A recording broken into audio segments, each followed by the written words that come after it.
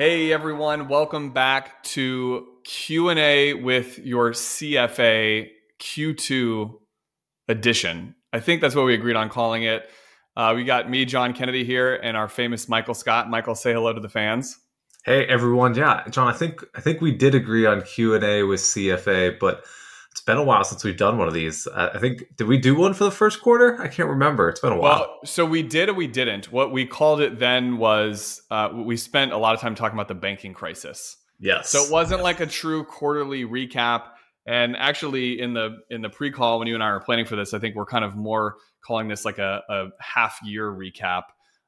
So not in the conventional sense, no, but this one will be more back to the norm of what our clients are used to seeing from us. And I think the beauty of these conversations are, we have a lot of these discussions in client meetings throughout the year, but this is really, it's a nice opportunity now right here at the beginning of Q3 to talk about everything that's happened for the first half of the year and then get some of your insight as our resident in-house CFA on thoughts going forward. Obviously, we're not going to ask you to look in your crystal ball and tell us what you think the markets are going to do, because that would be not a fair thing to ask of anybody. But I do like asking you those hard questions sometimes. So let's maybe let's kick it off with just give us a little bit of highlights over this past quarter and half year. I think the big thing that has been on everybody's radar, certainly I know it's been conversations in every meeting I've been involved in, is what's going on with the Federal Reserve. Interest rate hikes. Are we pausing? Are we at the end? Are they going to start lowering rates? Which has been funny articles I've been reading recently. So let's maybe start there. Does that sound like a good place? Yeah, let's definitely start there. And like you said, with all of our clients, we have these conversations regularly.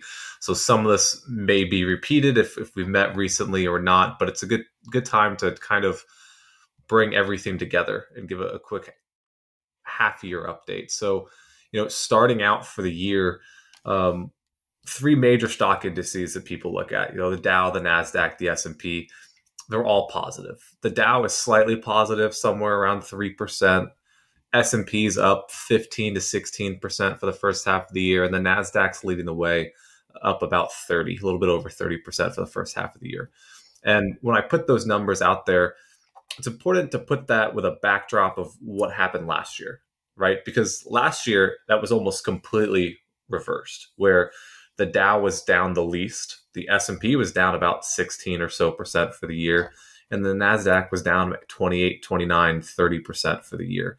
And these are approximations. Don't quote me perfectly on those numbers, but it's kind of an Won't hold you to it. Yeah, don't hold me to it. Those numbers are almost a mirror opposite of the way they were a year ago, or way 22 ended.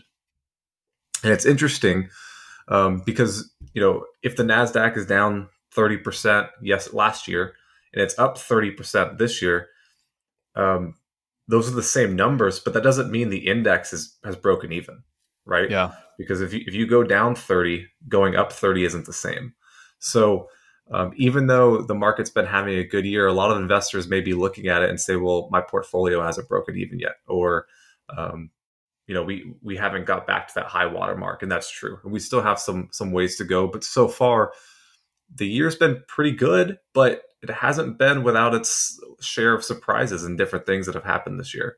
Can I ask a silly question before we shift gears? And I know the answer to it, but I want to hear your response for our community of clients that listen to this. So it's interesting thinking about, like, you always see the Dow as like the headline of like, oh, Dow's down 1,000, up 1,000, whatever's going on, and that's sort of the makes the news. And talk a little bit about the differences between the Dow and the S&P 500, because it's pretty interesting to see such a difference in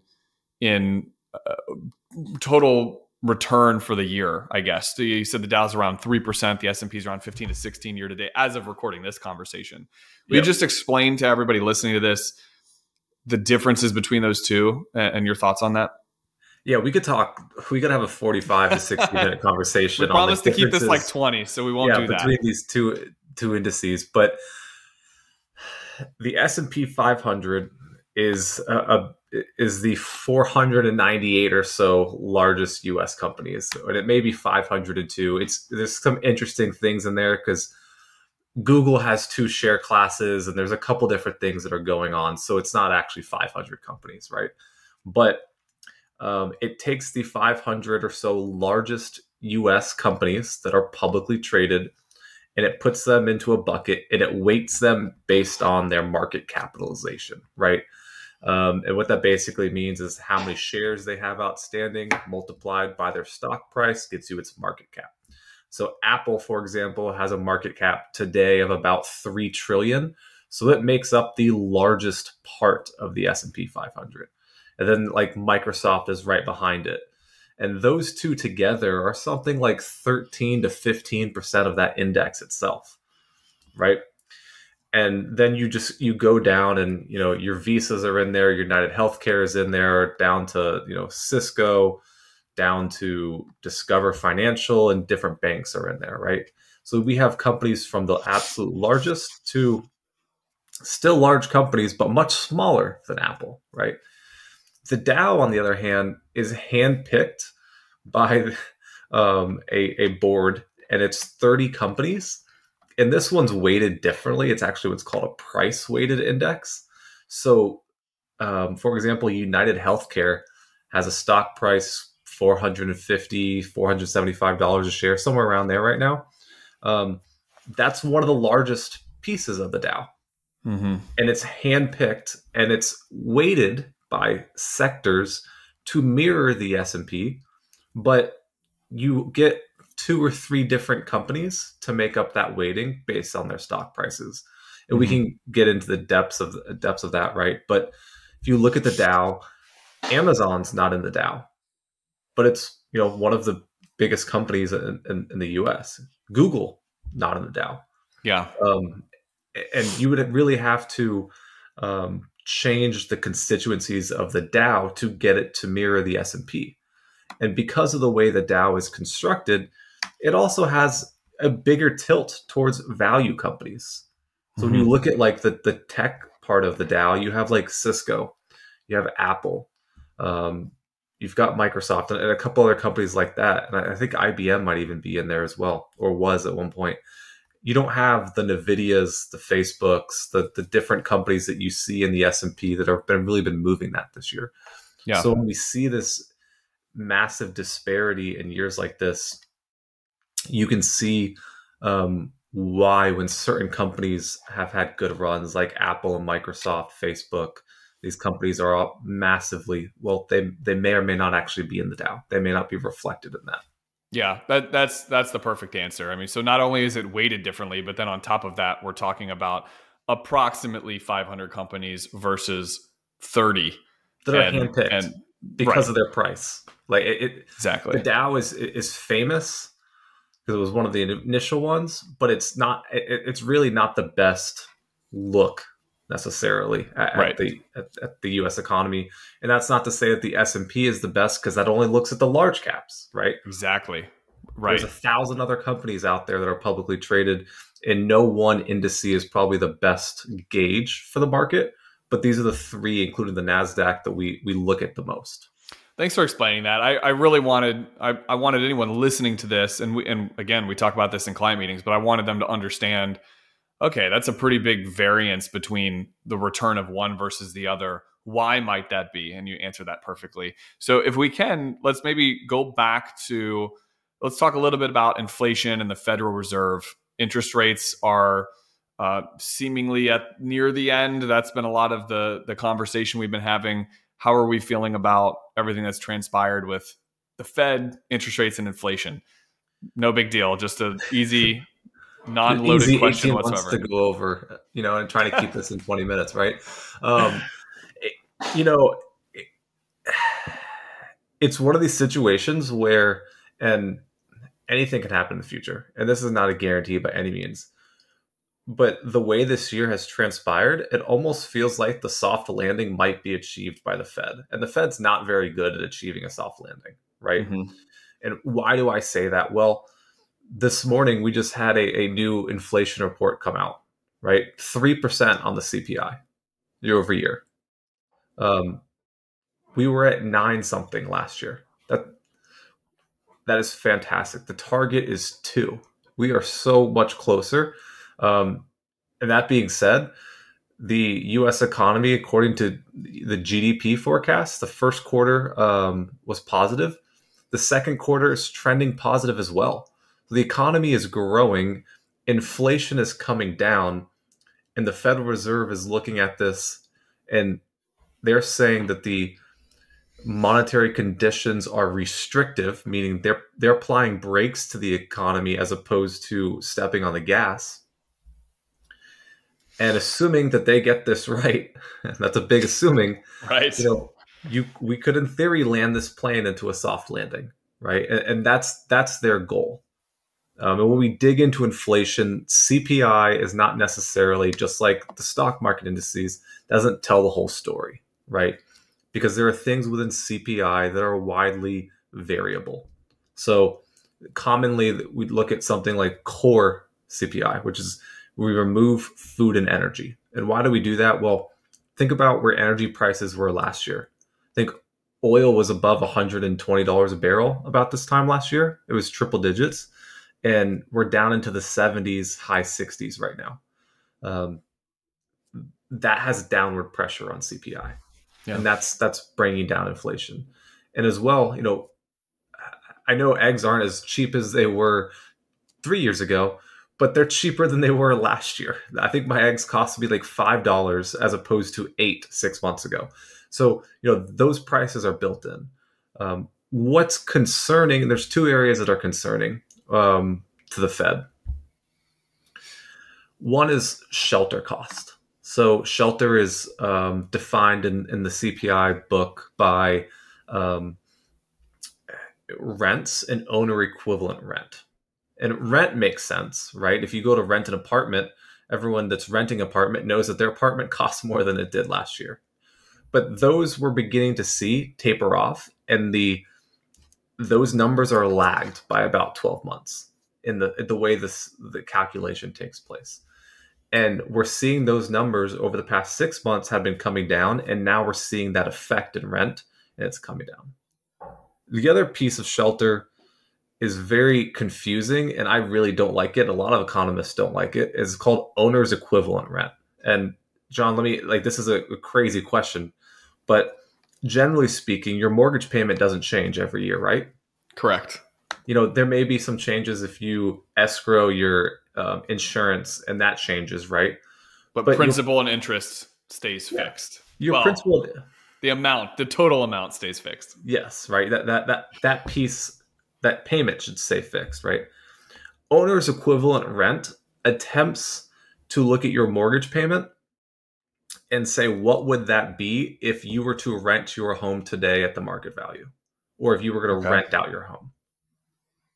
And obviously, home prices have gone up in most areas, so your rent would be higher than what your mortgage payment is today. Mm-hmm. And that nebulous number is put into the calculation. But you don't actually pay that difference, right? So it's a very controversial piece of the shelter pricing, but it does help capture increase in real estate pricing. So there's pros and cons to it, but that piece of inflation has stayed stubbornly high, which has kept core up. But that's beginning to roll over and come down. And the last piece of inflation that's really been concerning is the Fed has developed as well as, okay, well, we know food and energy is volatile, so let's back that out. And we know that rent is lagged and owner's equivalent rent isn't great, so let's back that out. So then we have what's called super core. And super core is, I know this is very technical terms for the government. I didn't make this up, but they call it the super core inflation. That piece is a little bit higher than what we want.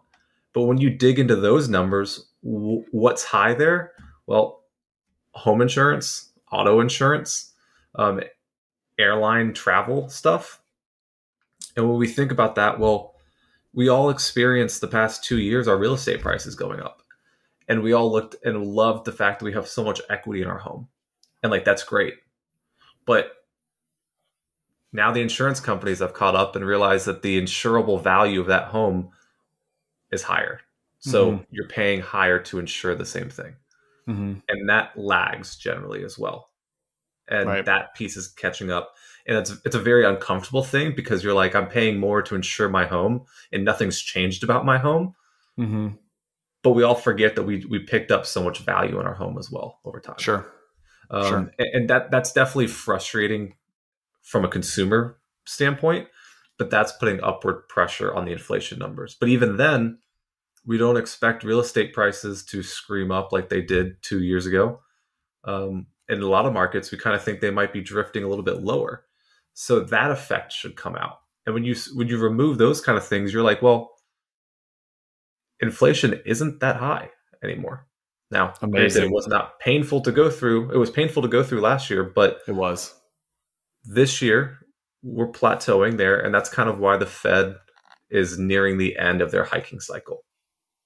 How does this, this is an interesting thought, but how does any of this affect the banking system? And I guess really what I'm trying to get to with this question is, do we as consumers need to continue to feel unsettled about this whole banking issue that we've seen over the period of months? And obviously we've done a lot of work to educate our clients on maybe why they don't need to be, but what are some of your thoughts there as this ties into everything that's happened over the period of months with banking?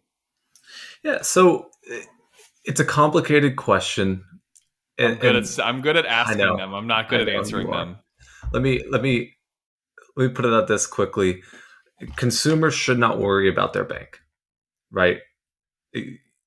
We've never broken the FDIC guarantee for different reasons, whether the government paid for it or the banks paid for it or the government negotiated bailouts, whatever. Consumers haven't been hurt by losing money in a bank. Like deposits haven't gone away.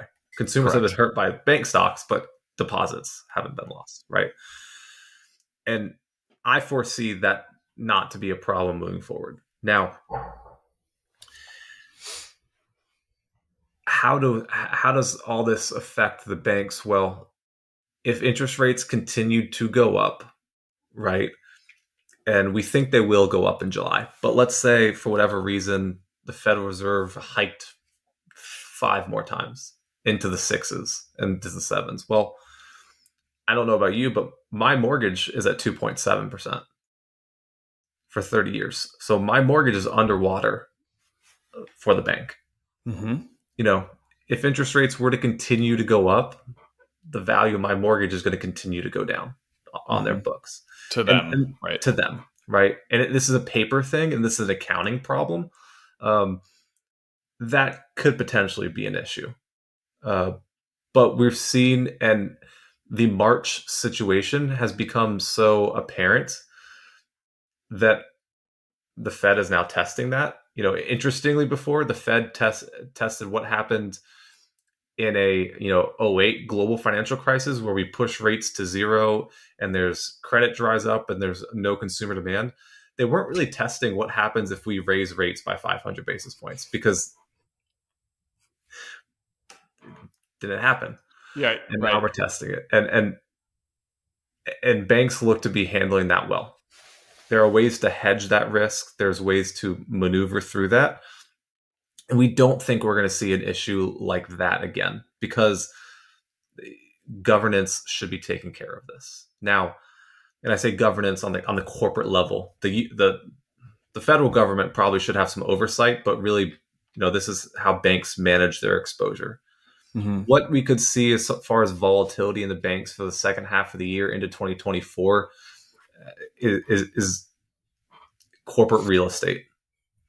Mm-hmm. There's some concerns in larger cities that leases aren't being filled, and the value of a corporate real estate building in San Francisco isn't what it is. What it is not worth today what it was last year. So the loan that's attached to that isn't as stable, right?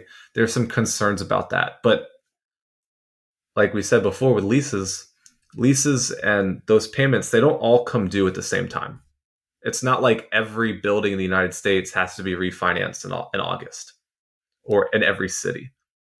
They're going to be refinanced over the coming years.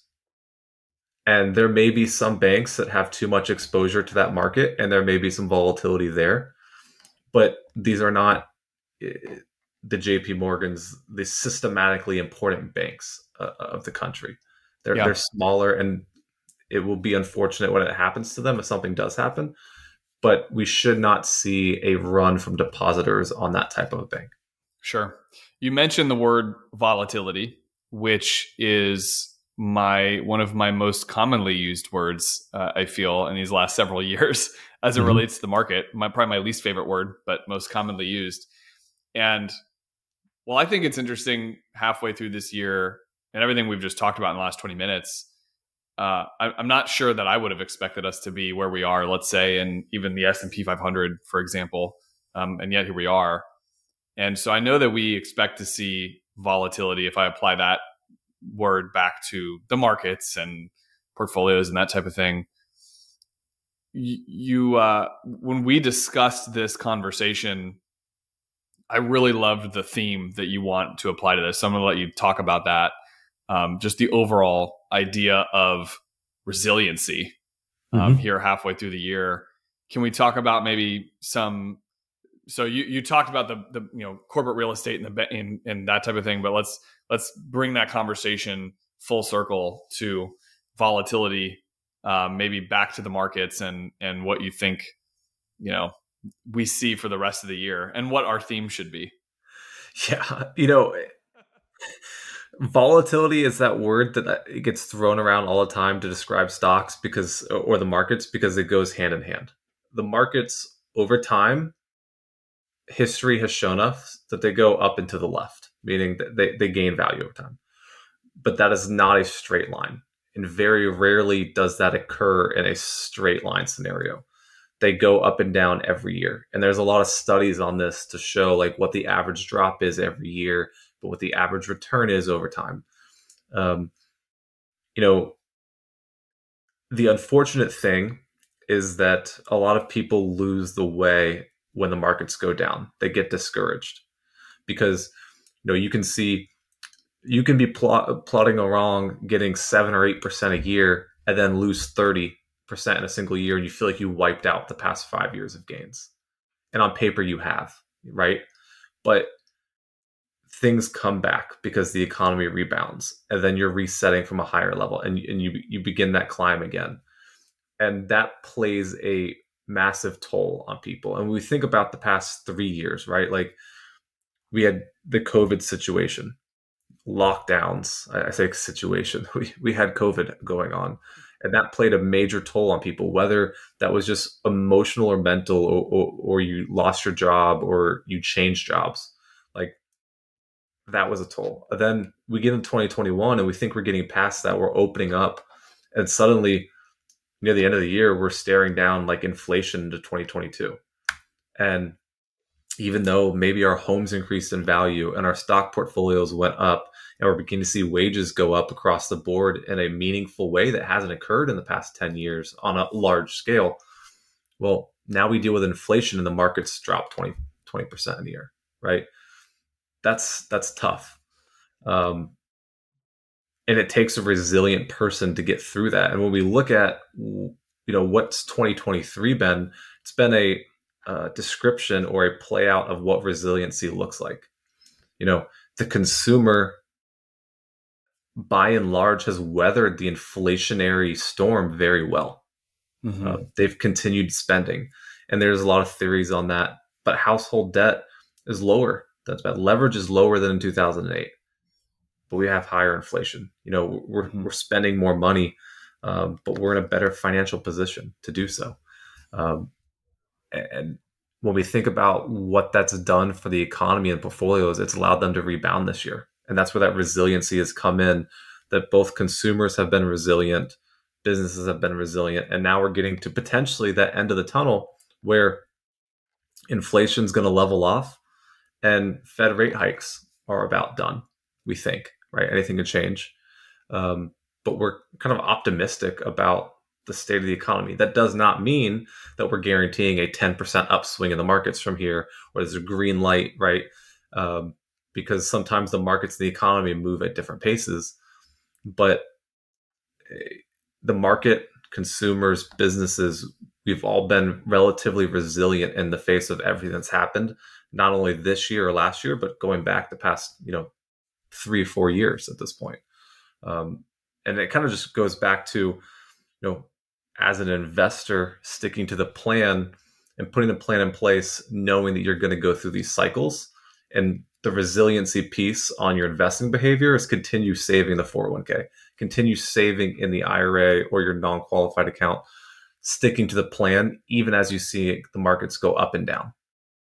Well said, Michael. I think what's cool for me is, I mean, this is our joy. Our joy is having these types of discussions with clients, taking something that's very complicated and breaking it down that's to an understandable degree, helping a client redefine their relationship with money. And certainly part of the reason that we do videos like this in between the meetings that we have is to provide that education and really just use this as a platform to have the conversation. So anyone listening to this that's a client of ours, if you've got questions, certainly we'll provide the appropriate links to schedule even just an update call in between the review meeting cycle. Our review meeting cycle is really just an opportunity to stay proactive and make sure that we're having conversations, but we're open to and excited to always have conversations in between whatever, the normal review meeting cycle might be.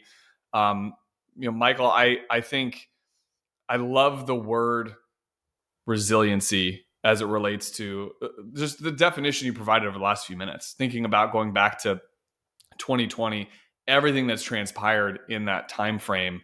And half the battle is to being resilient, I think, is understanding what's going on and then making sure that, because to say to somebody like, hey, let's stick to your plan versus to have this awareness and understanding of what's happening so that they can get the why to stick to the plan, that's so huge. And that's what you're so good at doing in a lot of these meetings. So certainly appreciate you, Michael.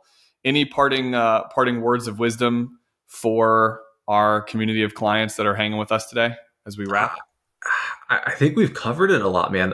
I think what I take away from this year so far and looking into next year, volatility is going to remain, but resiliency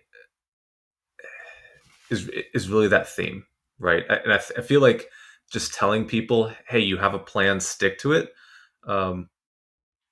That's important, for us to do and have the conversation with our clients, but also, from a client's perspective, like that's hard. And recognizing that that's hard to do because we're emotional people, or investors are emotional. It's hard to stick to the plan, but keeping to it and being resilient in the face of everything that's going on really does lead to positive outcomes. I love that. Well, I'm going to end with a quote. I don't know if you noticed me like Googling quotes as we were talking just now. I didn't. And it's that hardships often prepare ordinary people for an extraordinary destiny. C.S. Lewis. So that's a good one, man. I feel like it ties into everything you're talking about with resiliency. Yep. So thanks for joining us today, Michael, hanging with us, having this conversation. And everybody listening, like I said, we'll provide appropriate links to schedule update calls with one of us if you have any follow-up questions. But we love doing this. We love having these conversations. So please take us up on that offer to have discussions in between meetings. And otherwise, we'll see you next quarter. See ya. Bye, everybody.